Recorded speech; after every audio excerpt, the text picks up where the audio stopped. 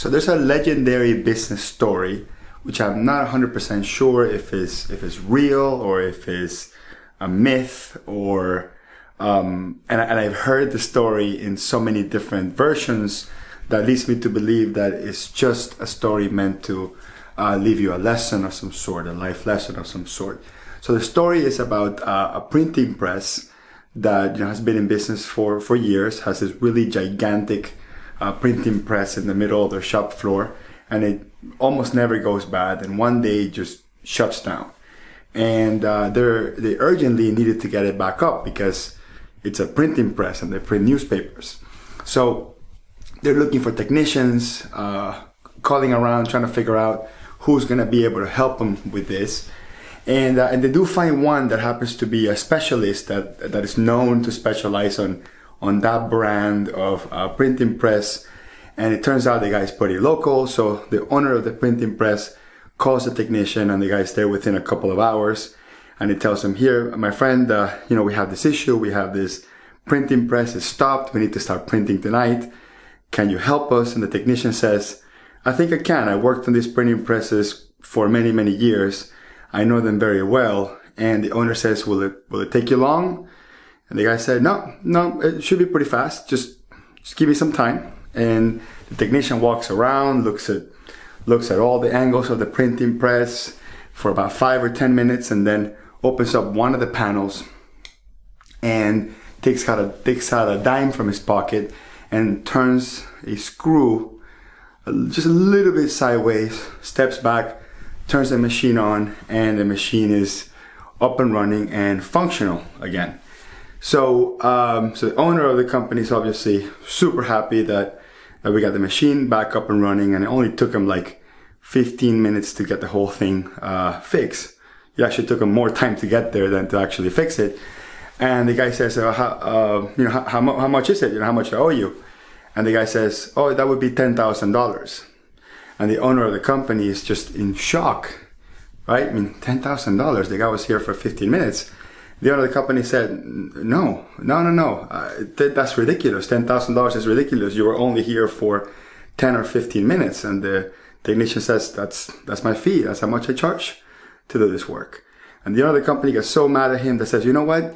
Send me an itemized bill that explains all your costs and exactly how you arrived to that number. And then I'm going to run it through my legal department and see if I'm going to pay you. So the technician is a little bit mad, but the technician leaves. And then they get the bill. And then the bill, it's itemized, exactly how they asked. And it has two lines. First line said $1, turning a screw. And the other line said $9,999, knowing which screw to turn. And obviously, so there's some learning behind that, and we'll discuss that in a second.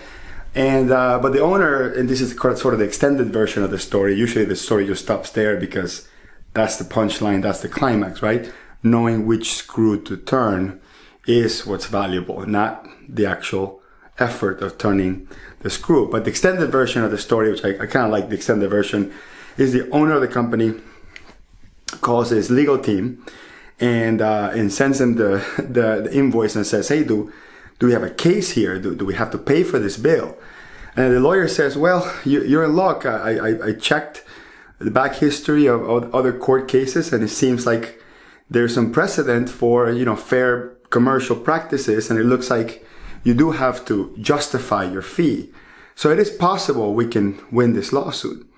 And the owner of the company says, great, let's not pay it. So if he sues us, whatever, we just won't pay them. And the lawyer, who was kind of stepping out of the box, said, we could win this case, but you're still using the same printing press, right? So the guy said, yes. Are you buying a brand new printing press? The guy said, no. Did you have other options when you hired this technician, or was this pretty much the best one that was out there? The guy said, well, you know what? It was pretty impressive. The guy walked in and he was able to turn a screw and get the printing press going. And the lawyer giving him some real business advice. He says, pay your bill, make friends with that technician, because if you need him again, you want him to be happy to come and serve you. And that's the end of the extended version of the story. So what does that mean? Why am I talking about that? Why does this have any meaning whatsoever? Well, number one is because a lot of us technicians, consultants, professionals, we get really concerned about the effort. You know, can we justify the effort? You know, when we send the client the bill, or for that matter, we probably shouldn't be sending them the bill. We should price up front, but that's a whole another story. But when we price for services, our clients just want us to solve the problem, and they want to know what the cost of that solution is, so they can make an informed decision up front. That's it. That's the secret of business, right? If you are a specialist and you're an expert, and you are going to be the one that actually helps that client's livelihood by solving their problem, by fixing whatever situation or issue they've had, and you are the best at it, or you are really well qualified at it, the client will pay. They will pay, even if they think it's quote unquote unfair, like the way this guy said on the story. They will pay because having a good, knowledgeable technician by your side, it's really, really valuable. But the other really important piece of the story is you have this technician that was able, the lights too bright.